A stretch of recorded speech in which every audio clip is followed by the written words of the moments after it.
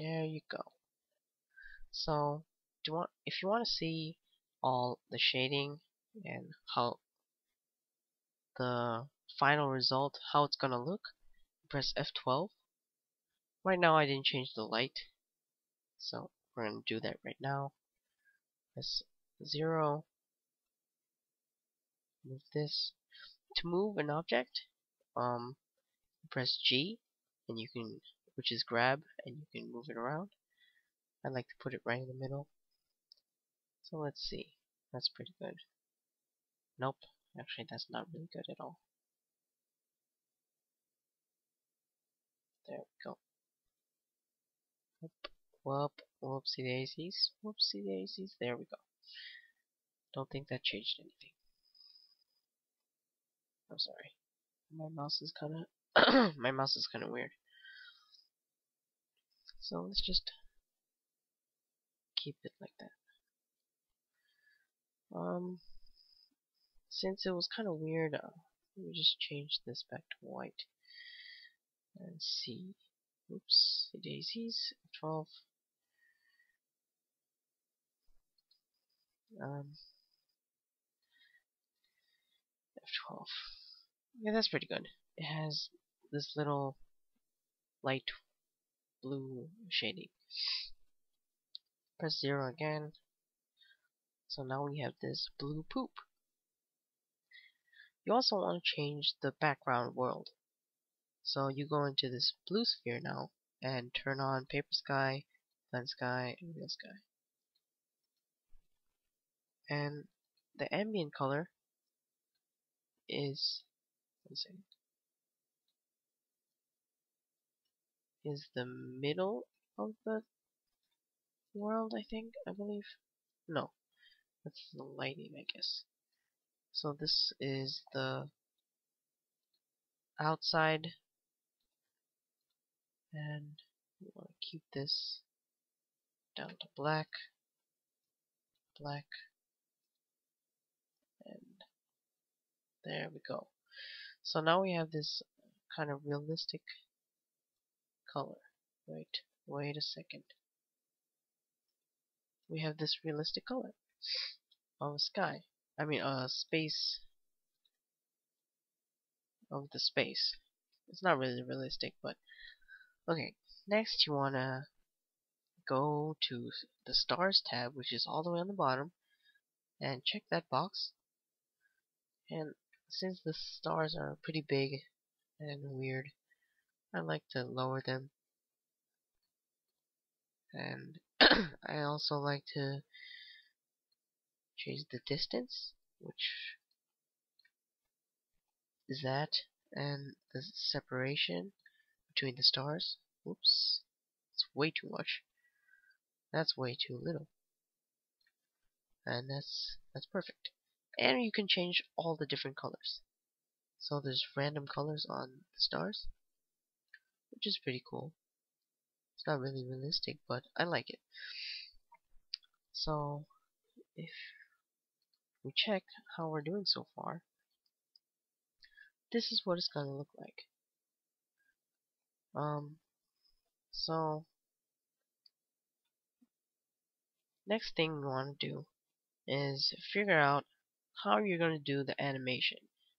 So what you can do with the animation, you can make it go from this way to this way and then like pause in the middle, or you can make it go from top to bottom, or you can make it go randomly. But for the sake of the episode, I mean, what am I saying?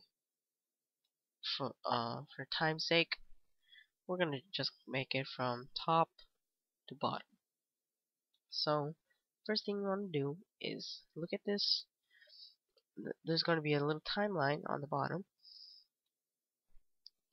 and these are all the frames, these numbers. So it goes up to 250 frames, and you want to make that to 100, and that'll be about 8 seconds, I think.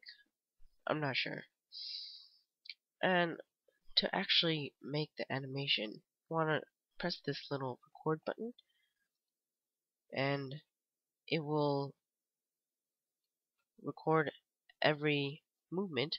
So if you have it on this frame, if you click the green line on this frame, the 10th frame, and you move the object up, then by the time it's at that frame, it'll be at that position.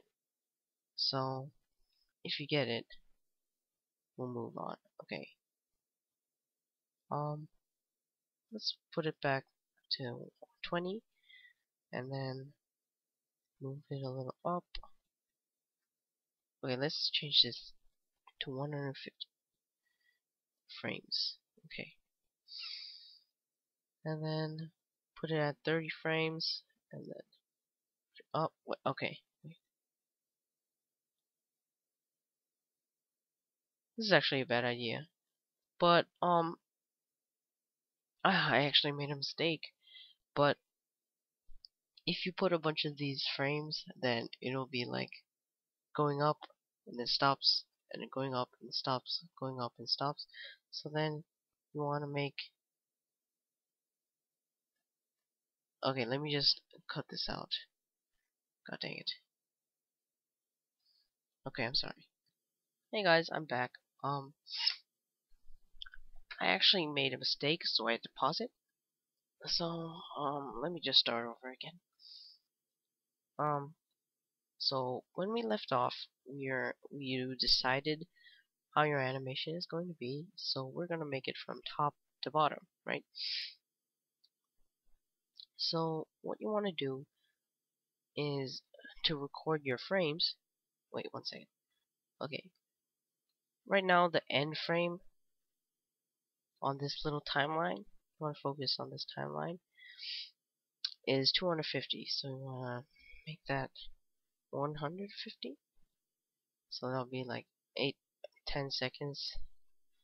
I forgot. So, and to start your animating, you click this little red button, and it's like a record button. So it records your object's position at each frame. So in the beginning, it should have a green line right here. So this is where you can see all the positions. Right now it's the start, so it's just here. So if you want it up here by the time it's 75 frames, you just go to 75 frames and then move it up. So now we have 2 frames here. So when we play it, it'll go up. And then since we don't have any frames here, so it just stays there. So let me just pause it, and we can make it go down here so that by the time it's at 110 frames, it'll be at this position. So when we play, go like this, and then now it's in the middle. So what I wanted to do is make it okay at 140, 130. Let's make it 130. It goes here, and then 135. It goes all the way back. So that's going to be pretty fast because it's a large amount of movement, but not a lot of frames. So what we have right now, oops, I'm going backwards.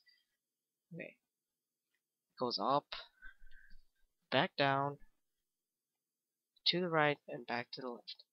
So that's our animation.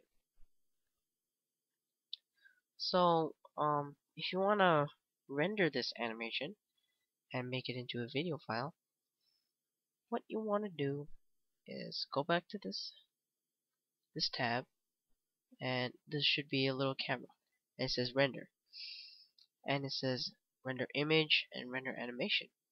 So don't click that yet. Don't click that. Warning, do not click that, because you want to change the output. So first, what I like to do is just change it to the document. Make the output at the desktop, because that's where most of my things go. So, or you can type it here if you want. If something's not working, you can just type it in this little box. And it says PNG right here. So this is the format, and you don't want a PNG, because if you do it in PNG in the desktop, there's gonna be a bunch of pictures of each frame. So that's not good. So you want to go and see these movie files. What I use is, I believe it's AVI RAW. Yeah, AVI RAW. If I am incorrect, I will change that. So after you change the output and the format, you go to animation and click it. So then this is the rendering process. So it's moving fairly slowly because I made it move slow in the beginning, so then there are low frames. I'm barely any movement in the frames. So I'll be back when it's done.